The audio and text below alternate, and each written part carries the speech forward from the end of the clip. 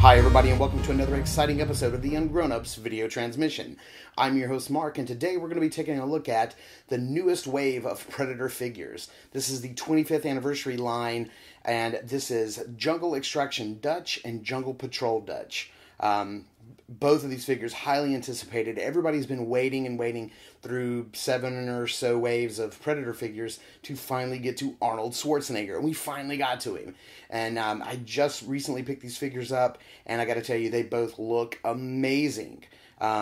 Really like some of the nice detail here on this Dutch with, you know, his the stogie in his mouth. Love the gloves. Love the machete, but I really love like the vest and the open vest and the arms on this guy. So I may actually kind of mix and match these parts. Maybe doing some head swapping, maybe adding some accessories here or there, and we'll see how that goes. But yeah, man, I'm just like super stoked to get these. I picked these up just recently after getting the Jungle Hunter and City Hunter Toys R Us exclusive 2-pack. So I've got 2 Predators for these guys to battle.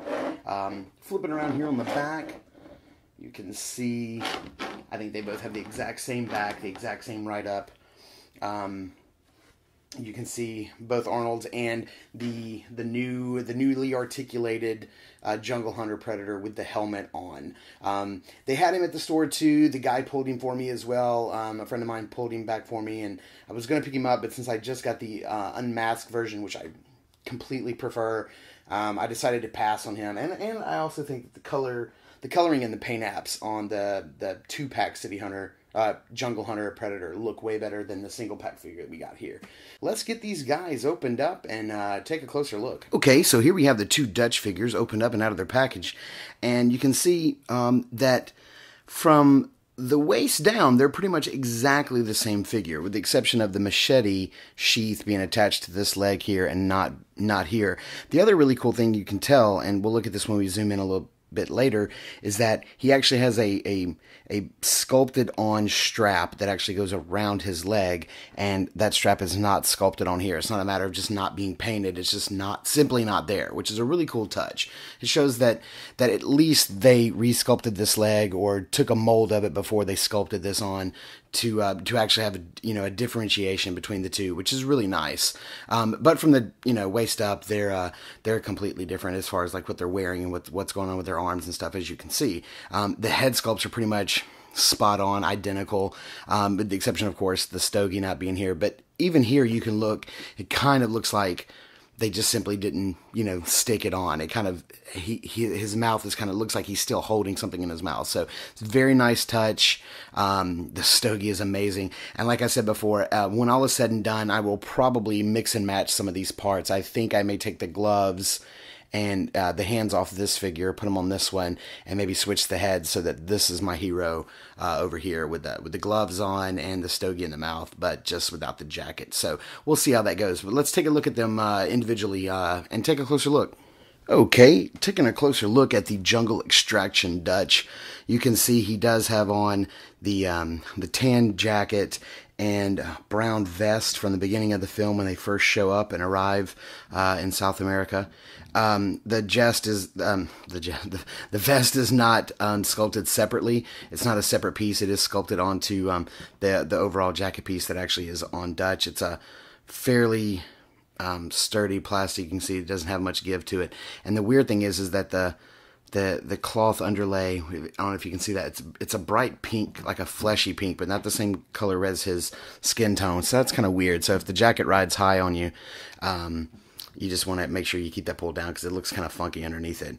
But that head sculpt, and we will take a closer look at it, it is insane. That is a 7-inch Arnold Schwarzenegger if I ever saw one.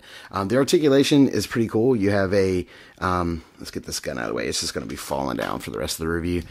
Pin socket at the shoulder, pin socket here at the elbow, or just a, just a regular joint here at the elbow. Ball jointed hands. You have a ball jointed head, which is really nice. You can see some of the vein work right there on the side of his neck, which is insane. God, his head sculpt is awesome. I just can't get over it. The sort of like the crotch piece here is like a rubber piece that's on over the figure, sort of like a you know, for the lack of a better term, like sort of like a diaper. And so you kind of have to futz with it a little bit to get it to, you know, not show this hip joint so much. But you've got a, you know, pin socket here at the top of the thigh. You've got a single joint at the knee, no double joints here. And then you do have a rotation at the ankle, and then the ball is on a rocker. So you get a fair amount of motion out of the foot, which is really nice. Double jointed knees with this foot rocker, I think, would have given some great articulation for some crouching poses. But, you know, it is what it is. We got what we got. So, all in all, you know, if he came with like a walkie-talkie or a communication device, you got a hand for that. If he did, this would work very well for that. As it is, this is for holding the extended part of the barrel of the gun, so that works out very well. Nice gun hand on the other side, so the sculpting of his hands is really nice as well. And we'll take a closer look at the weapons in a minute, but yeah, let's zoom in and take a closer look at this face. Okay, now, I wouldn't say I'm an avid Hot Toys collector, but I do have my fair share of Hot Toys figures. And I think Hot Toys, when it comes to head sculpts, facial sculpts, they're like top notch, no doubt about it. And you know, over the years, McFarlane has sort of declined, but NECA has sort of risen. I think that they've sort of taken that 6 to 7 inch top spot away from McFarlane Toys. But I got to tell you, outside of Hot Toys, NECA is doing some fantastic work, especially in the 6 and 7 inch scale. This is one of the best head sculpts on a 7 inch figure I think I've ever seen. I mean, that is Arnold Schwarzenegger through and through. And the fact that they're able to sort of get this really nice squint out of him, like it's hot, there's probably sweat and dirt in his eyes, and he's just not sure about what it is he's about to embark on. I mean, they have really, really captured Dutch Schaefer through and through, and the fact that he's got that stogie in his mouth is just unreal. This is a fantastic head sculpt, no doubt about it. I love the face paint. The war paint that's on him is just fantastic. And, you know, ever since NECA first did the Conan figures, I was like, man, they really get Arnold, and they know how to sculpt him. So I was sort of waiting until the Predator line got around to releasing Dutch before I really jumped into it, and I'm so glad I did. This figure is fantastic. So why don't we zoom out a little bit and take a look at some of his weapons. Okay, starting with Dutch's M16 with the grenade launcher over and under, as I believe it was once called. And of course, if I'm getting any of these weapon names wrong, please correct me in the comments. But a really nice rifle here. You can see that it's black. It's got a very nice gunmetal brush across the top to give it that very scuffed up, weathered look. Triggers look nice. It's a very sturdy plastic. It doesn't feel fragile at all, and a very soft rubber strap, which is really nice. That they even took the time to paint the buckles, so it just gives that extra added detail. Very, very nice looking weapon. He holds it nice. It slings over his shoulder nice. Great addition.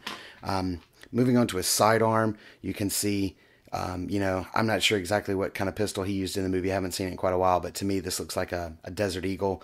No, you know, barrel on the end. That's kind of weird, but very nice indeed. Looks great. Got the black and silver going on. Very nice touch.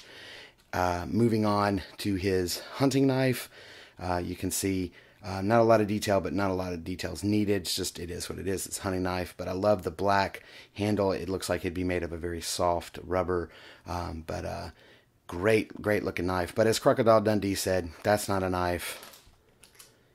This is a knife, and he would be correct. This is my favorite weapon that comes with Dutch, and that is his machete that fits down on his boot sheath. So this thing is fantastic. It looks great.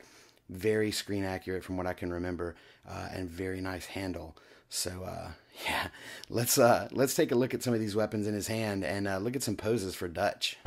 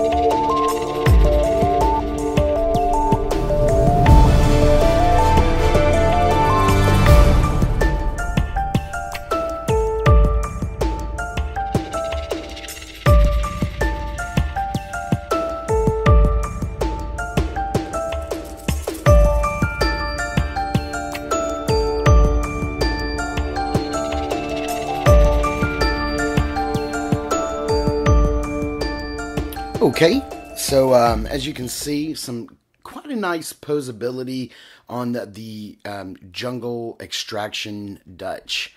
And, you know, we're going to be going through the same motions on this guy. You know, it's basically the exact same figure with some slight molding differences in the arms and chest. I even think the head sculpt's exactly the same, just minus the stogie. You know, we're not going to have to go back over accessories. He comes with everything the Jungle Extraction does, except for the huge machete. That, of course, is sadly missing in this release. I honestly think had this figure come with the machete and had the sheath on his leg, I may not have purchased the first figure.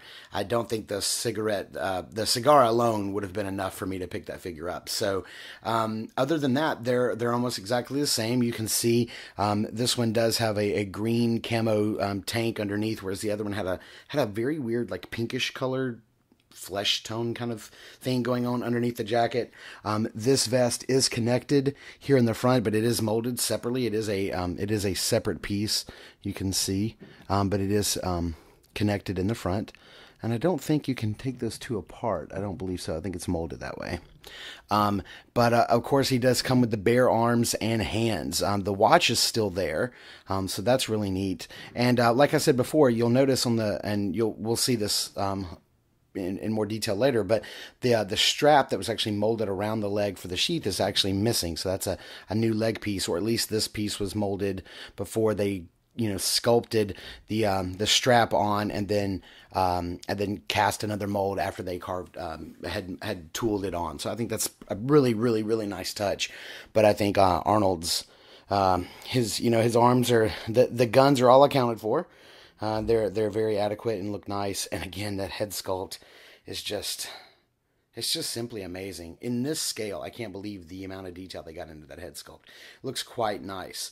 So since we don't have to cover accessories and we don't really have to cover articulation because everything's pretty much the same, why don't we just take a quick look at that amazing head sculpt again and then get into a couple of poses. Okay, as we zoom in here, you can see just all the amount of detail they were able to get into this head sculpt. It is quite nice. I'm typically not a fan of NECA's new method of using this sort of translucent plastic to sort of get these sort of realistic flesh tones in their figures. Wasn't a huge fan of it on their Rocky figures.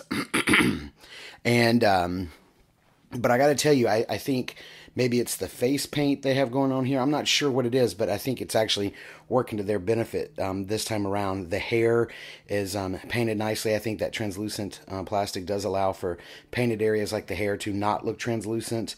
And the face paint just looks nice. And even because of the translucent plastic that they use, it actually gives off a nice little sheen, so it actually looks like he's kind of sweaty. You can see that. It looks really, really nice. And, of course, the face paint just looks great. So, let me see if, without having to reset up the camera, if I can bring in the other Dutch figure into frame and see if we can get a nice comparison of the two head sculpts, sort of side by side. And the guns are getting in the way. But as you can see, nice squint to the eye here on this one. Not so much on this one. I mean, I think it's the exact same head sculpt, but maybe there's just a little different painting apps around the eye to sort of give it that more squinty look. And of course, the stogie's gone. But man, what a fantastic head sculpt. I mean, I just can't say enough about NECA's ability to get this amount of detail out of such a small figure. It's really, really uncanny. Looks great. So why don't we check out Jungle Patrol Dutch in a couple of poses and see how he stacks up.